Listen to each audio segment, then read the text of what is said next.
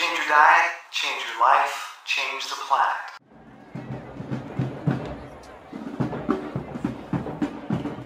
Someone came up to me today and just hammered me.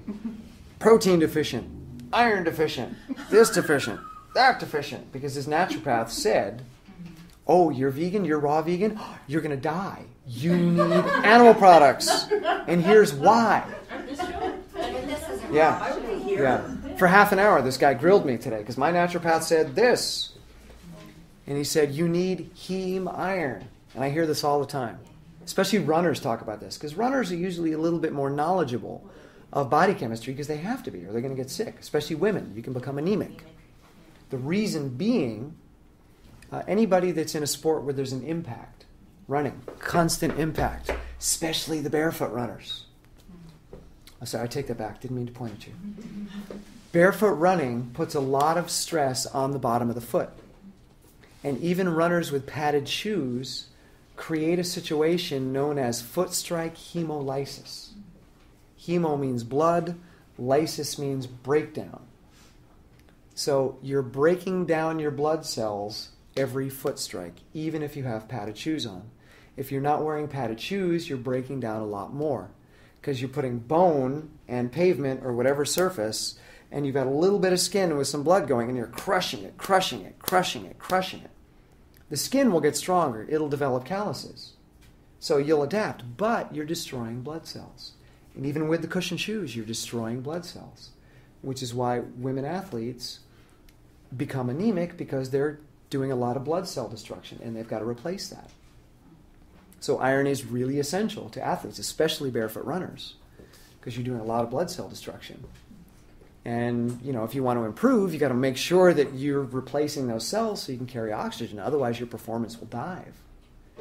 So we've been told that heme iron, which is the iron from meat, hemoglobin, okay, we're told that is the best iron for a human being.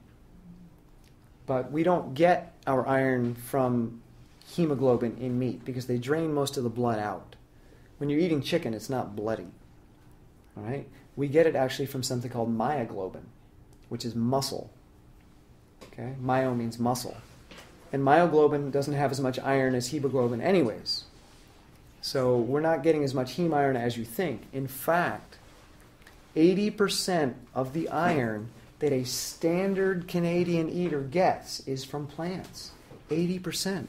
Only 20%. We're talking about people that eat meat. We're talking about people that drink dairy, people that do cheese and all the animal products. 80% of their iron intake comes from plants. There's a lot of iron in plants. Only 20% is heme. But if they're not eating plants. Well, they eat some plants. You can eat French fries, that's a plant. The bun on the burger, that's a plant. The little pickle, that's a plant. They're getting a lot of... Yeah, and also bread products. All grain products, pretty much. Cereals and breads have iron added to it. If you look on the label, it'll say reduced iron. What does that mean, reduced iron? It means that in chemistry, you have reduction and you have oxidation. And there's an acronym, oil rig. Oxidation is losing an electron. Reduction is gaining an electron. So oil rig. So when you oxidize something, you lose an electron. Oxygen comes along and takes your electron away from you. You're now oxidized. Reduction is when you get an electron. Reduction is gaining. So they take the iron, they add some electrons to it. It has now been reduced chemically, and now it behaves differently.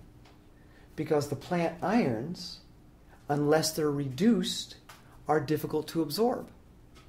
So they would tell us, okay, yeah, we're getting 80% of our iron from plant sources, but if it's not reduced, you're not really absorbing it. So they put reduced iron in your bread products and your grain products so that you absorb it. They don't put heme iron in your bread products. They put reduced plant iron in there. What's really good at reducing iron? Vitamin C. Broccoli's full of vitamin C. Oranges, not as much vitamin C as they tell you, but there's quite a bit in there. Cherries full of vitamin C. Asparagus full of vitamin C. Kiwis full of vitamin C. On and on and on and on and on. Peppers full of vitamin C. vitamin C in a lot of different things. So, for instance, if you're eating a salad, and there's a lot of iron in dark leafy greens, and you put some lemon juice on there, you've just added some vitamin C. You put some red pepper in there, you've just added some vitamin C. Broccoli, vitamin C. So you're now going to get the iron out of those greens, which is one of the reasons you put citrus in salad dressings, to help reduce the iron in the greens so that you can absorb it. So even though in its natural state these plant irons aren't readily absorbable, you can make them readily absorbable. And they've also found recently that there's another pathway for iron absorption. They found this out in the last 6 months, that we actually absorb a lot more plant irons than they thought to begin with, even without them being reduced. So this is turning the heme thing on its head even more, because we can reduce them, but maybe we don't need to reduce as much of them. So you really don't need to worry about it, as long as you're eating a wide variety of plant foods and especially dark greens.